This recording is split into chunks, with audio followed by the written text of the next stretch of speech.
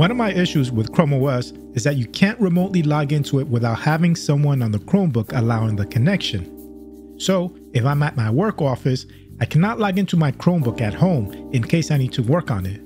This is usually not a problem because Chrome OS is an OS that works great with the cloud. So whatever you do in Chrome OS should be available in the cloud. However, that is not the case if you install Linux on Chrome OS. If you need something that you worked on in Linux, you have to remember to move it onto the cloud or you're out of luck. I have not found a way to remotely access Chrome OS as a whole without user interaction, but you can set up your Chrome OS Linux installation to be accessible remotely. Here's how.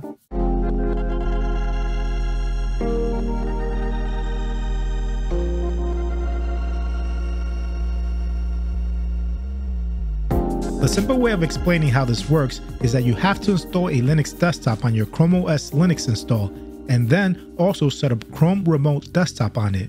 Lightweight desktops such as LXDE and XFCE will work well for this purpose.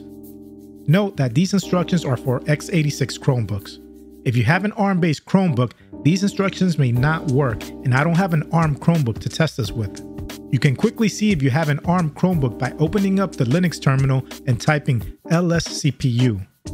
If in the architecture section you see something other than x86_64, then you have an ARM Chromebook and this might not work. So if you have an x86 Chromebook, let's begin. Bring up a Linux terminal and type one of these commands. For the LXDE desktop, type sudo apt-get install LXDE. This is what I'll be installing, but if you prefer XFCE, then type sudo apt-get install XFCE4. You're not only limited to these desktops. If you have another desktop you want to install, you can try those too, but keep the desktop's performance in mind. I'm using LXDE because from what I read, it is lighter than XFCE, but XFCE does have more features. Just install whatever you prefer. During the LXDE desktop install, you will be asked to enter your language, and you will also be asked which users you want in the netdev group. Make sure you select your Linux account or you will have issues later on. If you forget to do this, we can manually add the user after the install is finished. Once the desktop is installed, we need to set up Chrome Remote Desktop, and for that to work, we need to install the Linux version of Chrome. It has to be Chrome because I could not get this working with Chromium. Yes, we will be using Chrome on Chrome OS to download Chrome and install it in Linux. So open up a Chrome browser and go to www.google.com/Chrome.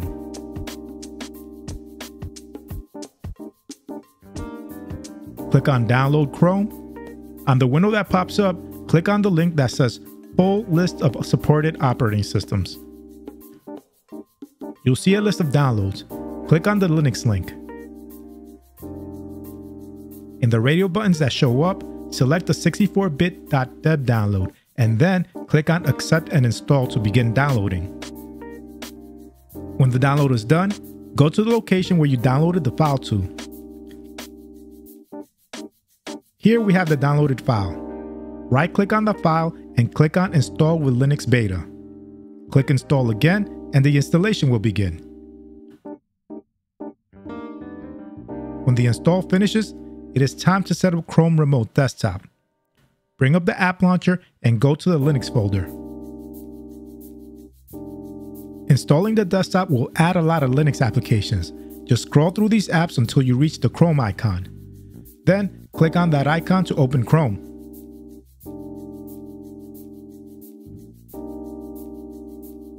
Now navigate to remotedesktop.google.com. On this screen, click on Access My Computer to the top right and log into your Google account. After logging in, you get this screen. Click on this blue download button. On the window that pops up, you want to install the Remote Desktop extension, so click on Add to Chrome. Then click on Add Extension. Now close the extension's homepage. And in the Remote Desktop homepage, there is now a new icon named Accept and Install. Click on it. Confirm the installation up here and a new file will download. The downloaded file might be opened automatically, but just close this window if this happens. We will now need to install the downloaded file. I'll bring up the Files app and go to the folder where the downloaded file is. Since we downloaded this through the Linux version of Chrome and not the Chrome OS version, the file will be in the Downloads folder located in the Linux Files area. In there, you will see a file like this that has Chrome Remote Desktop in its name. Install it like we did the previous file. So right-click it and then click Install with Linux Beta. I'll go back to the Remote Desktop site, and when the install is done, you will be asked what name you want to give this computer. I'll enter a name. You can name it whatever you want. Then enter a PIN number as a password and click Start. Wait a little while and you will see that your remote desktop connection is now online. You can now go to another computer, log into Chrome, and access your Chrome OS Linux installation. Let me now show you what you see when doing that. Before you log in through another PC, you have to make sure that at the very least, a Linux application has been opened on the Chromebook. If not, you won't be able to log in through Remote Desktop. This is because when you log into your Chromebook from a fresh login, the Linux container is not running. It starts running when you open up a Linux application, which is why an app takes a little longer to load when you do this. I just open up the terminal to get this going. You can close it afterwards. The Linux container will still run in the background after the first opened app. Now get out another computer with a Chrome web browser and visit remotedesktop.google.com. Log into your Google account if you're asked to. You should see your Chromebook listed with a name you gave it. I see mine listed here. To access it, I'll just click on it. I enter the PIN I specified and then click the arrow. Now I'm shown what session I want to select for the remote desktop environment. Just select the default one. And then a Linux desktop will show up. You can now run Linux applications you installed to your Chromebook or access any Linux files you have stored. Like I mentioned before, this won't give you access to the Chrome OS portion of your Chromebook, just Linux.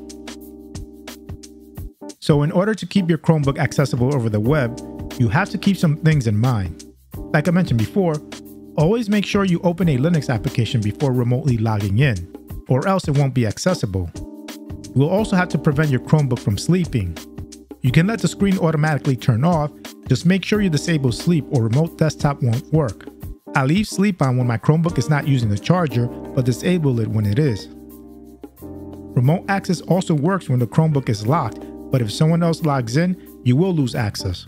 Finally, if you get error messages because your Linux account was not added to the netdev group, just open up a terminal and type sudo gpasswd-a, your username, netdev.